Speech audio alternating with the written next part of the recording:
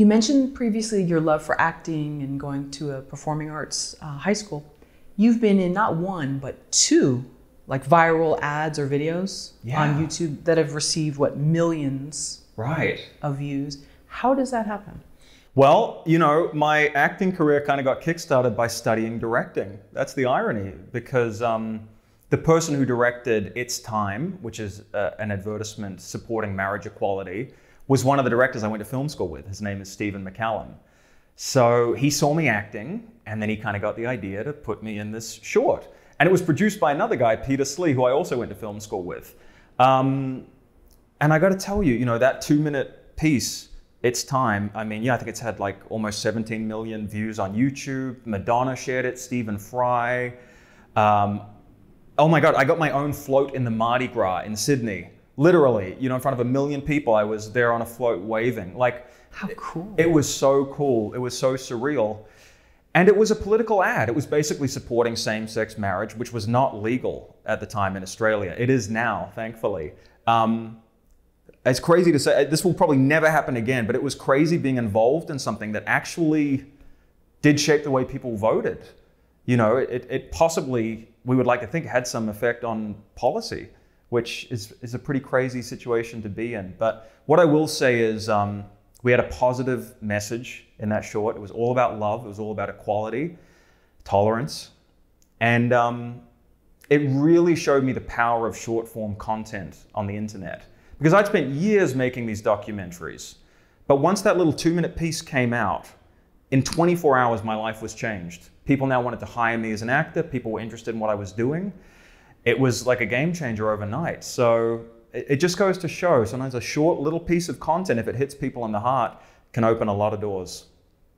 So when Stephen, is it, the director, released it, he let, I'm sure all of you know, and then how soon after did like people start emailing you? And I'm sure you were recognized too on the street as well. So it was released by a company called GetUp, who are kind of this activist organization in Australia.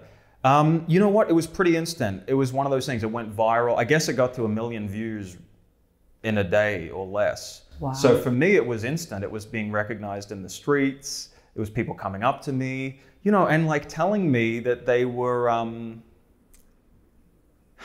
you know, like people said that they came out of the closet, you know, because they saw the ad. Like they hadn't told their family, and the ad gave them the inspiration to do that and made them feel like it was okay. And that was that's the best praise I've ever got for anything I've been involved with. I'm sorry, I feel emotional because it really connected with people. And that was like what we hoped when we made it. We hoped it would touch people's hearts and make people feel it was okay, you know, just to be who they are. So hearing that back was the best part. And it's the nicest thing that's ever happened in my career, honestly, being a part of that. Yeah. And how soon did it take for it to get to the 17 million? You know, it's just kept creeping up. And, you know, there's still places in the world where obviously it's not legal. So it's kind of been this evergreen piece of content. And yeah, it continues to be seen. We're so proud of it. And yeah, I still see it popping up. I still get recognized in the streets for it to this day. So it's really been cool.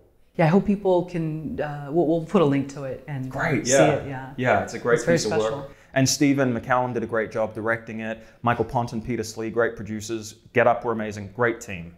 Yeah, no, it's very heartwarming when you see it. And you don't totally know, well, I don't want to give it away, so I recommend people check it out. So. Yeah. Then you had a second one go viral, did you?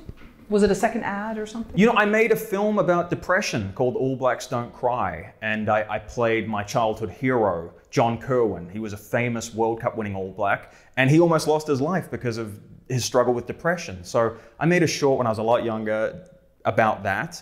And, you know, again, too, I guess I've been drawn to making entertainment that can change people's minds about issues or do reflect the world that we're in and do reflect social issues. That is something that excites me. Now, the most important thing is to entertain people, but if you can make them think about an issue or maybe change their mind, that's pretty cool too.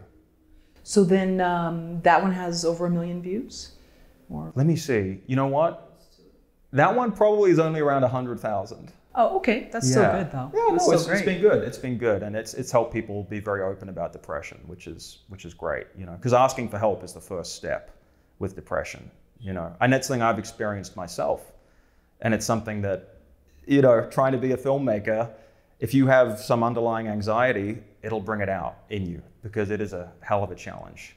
But the day that I asked for help was when I started to get better, and you know, I haven't been depressed in a very long time because I put a lot of energy into my mental health, yoga, meditation.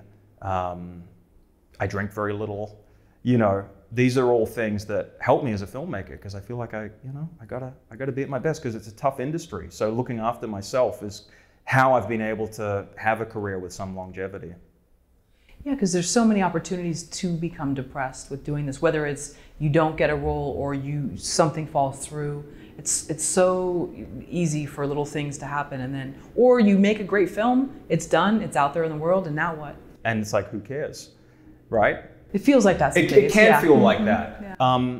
This game is all about perseverance. You know, you have to be an Energizer bunny. You just have to keep going. But for me, I can see my whole career ahead in my mind, you know, so I'm always moving towards that. It kind of pulls me forward. That's fine for me, but when you're working with other people, you have to inspire them too.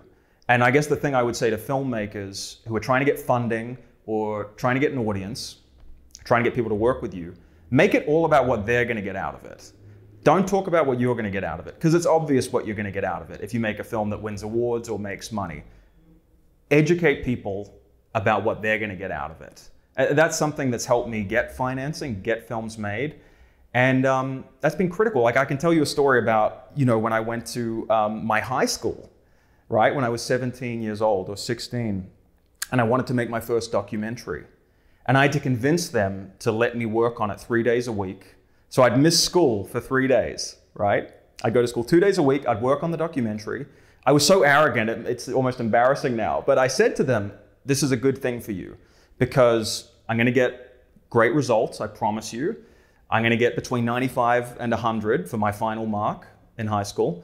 But I'm gonna make this film that's gonna be super successful. It's gonna win awards, it's gonna go to festivals. It might take a while, but it's all gonna happen, okay? And when it does, you are gonna be seen as so avant-garde and that you really did support the independence and individuality of your students, which is what your school was meant to be all about. I said this to my principal, Margaret Markham. I'm so embarrassed now. I was so cocky, but it worked. And she even found $5,000 and gave it to me. And she gave me that independent learning contract so I could go to school 2 days a week and work on my first documentary. And I look back on that. The reason she did it is because I told her what the school would get out of it in the long run. Not me, but the school. So that is my #1 tip for pitching and financing. Tell your prospective financier what they're going to get out of it. That's great advice. And then did you have certain things you had to present to her by a certain time too? Absolutely, you know, and I had to get great marks academically. I mean, I put myself under a lot of pressure with my arrogance. Luckily, it did all work out.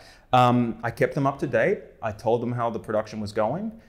And then eventually the film kind of caught fire, you know, and it went to the Berlin International Film Festival. It won an audience award. And so they were delighted. They were really delighted. But it was funny. It's like everything I kind of said would happen did happen. So again, you know, I'm not, you know, positive thinking and all that stuff can be a bit of a cliche, but I do believe in manifestation. I do believe as the director of a project, you have to hold in your mind where it's going to go and then transmit that belief to people. And I've been lucky, you know, I have an amazing producer, Jonathan Green from Australia, who I've worked with since I was 16. So I've had that one person always backing me and believing in me. And, you know, I would say if you're just starting out as a filmmaker, you probably do need one person in your corner. So find a producer who believes in your talent and will support you and be tough on you and make you work hard. That relationship will be critical in making work over time.